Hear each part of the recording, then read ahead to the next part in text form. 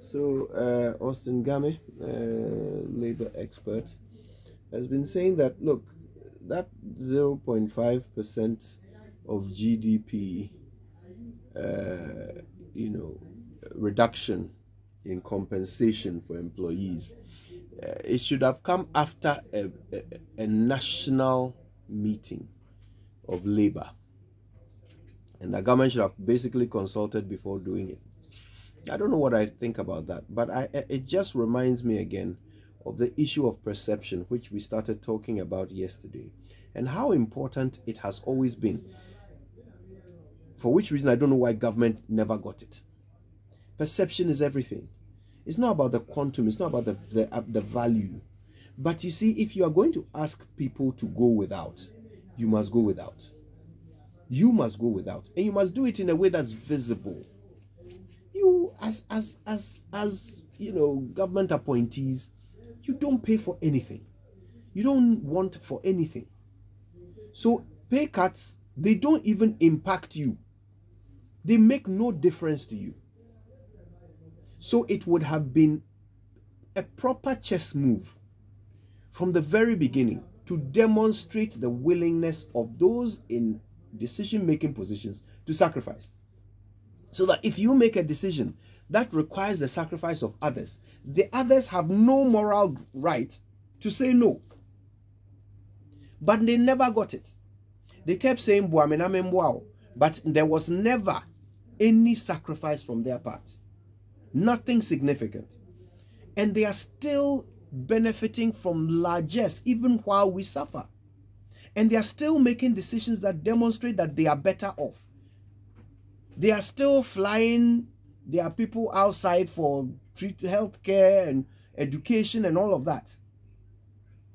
We still have ministers whose children are schooling abroad. So when you then come and tell someone that, as for you, go and suffer free SHS. As for you, you will not get a pay cut. You will not get a pay rise. Meanwhile, me, I'm living large. You have to understand that it looks wrong. It looks wrong. And the thing is that it's a conversation. You are trying to influence the public. You are trying to make the public calmly go through hardship. But you are making no effort.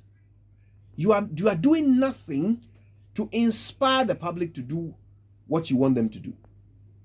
For me, that's it. That's the big problem. When I look at this thing from Austin Game and this call for negotiation for this 5% reduction, even the fact that that is the thinking of a labor expert tells you that the view is that government has not met us halfway.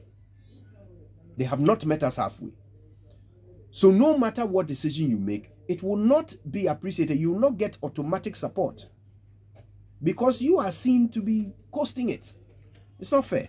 Page 10 of the IMF arrangement. Page 10 says primary expenditure will be reduced by 2 percentage points of GDP, mainly by lowering capital expenditures through project reprioritization, providing around 0.9% of GDP of savings. Containing the wage bill by limiting wage increases and hiring into bracket 0.5% of GDP.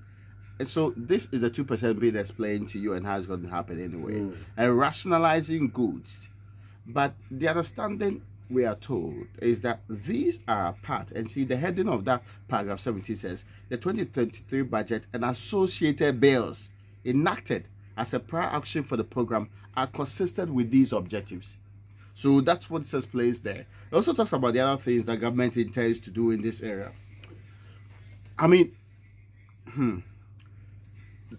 consistently there's reference to the post-COVID economic recovery program, which is Ghana's program, right? You know, we've been discussing this matter, and I've been saying, if you had a post-COVID economic recovery program, share with us. Let us all be on the same level. Let's get to understand it. Let's agree and disagree. Let's fight over it. Let's get some of the details known. If Labour gets to know that this is some understanding in an IMF deal, no matter how it is construed, they feel sidetracked, mindful of what's happened in the last year or so on that particular front. So some more transparency at that level is required. And if you had been open with us and shared, if let's say we had a centralized document and we all discussed that, and that document ended up being the one we are taking to the IMF, people may disagree with you on the elements, but they will know, and some of the things you are expecting to happen now may not happen at all. So I'm not sure why this was being treated like a secret court kind of thing, like some very, very serious thing that nobody could talk about. All that we were hearing was that this will be done, that may be done, all that may be done, but the details were not known to us. This is what's likely to happen, and that kind of response you're having at the end of the day. I do not feel it's too late. The IMF, and Ransford Jampo made reference to something. The 80s, the massive difficulties we had in the 80s, which almost led to a revolt, was because IMF programs were resisted heavily. So that's why I brought in PAMSCA to do social, interventions to help scale down the impact at the time. We can still have continued discussions, even within an IMF program, on the implementation. I remember the last program, there were times that we couldn't achieve certain targets. So we were discussed, some were moved forward, others were abandoned. It's not cast in stone. We can still have conversation on that. But the people should be willing to come to the table with an open heart to engage on these matters. This is not something that is your personal property. Ideally, when you mismanage, you should not be leading this recovery process, but you are still there. The approach should be one that says, oh, we are all in it together, and we are all going to fix it together. Look, it's obvious that you find yourself in a very difficult place. And once you find yourself in a difficult place, there's nothing you can do. We could have done a lot of things differently, but we didn't do them, and so now we are where we are. And once we find ourselves here, we've had that conversation before, that government should have actually started by, taking the burden, and then we would also join in the burden sharing.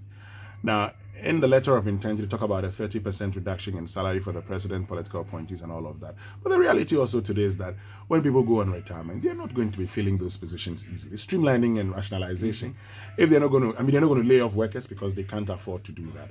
But the reality is that labor today cannot compel government to be increasing salary and saying times are hard, times are hard, times are hard.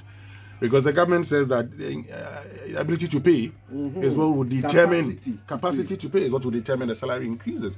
And productivity. Productivity. This whole conversation about productivity here. Look, if you go for an IMF program, you're just telling the whole world you're going through austerity measures. This year we saw a 30% increase in base pay. It won't happen next year. But that's because we mismanaged our economy. That's because we failed. Okay, unfortunately, the people who put us there have told us that we should praise them because in record time they've achieved an IMF program. Very sad. But what can we do? What can we do? Can our MPs start another vote of censure? Well, your guess may be as good as mine.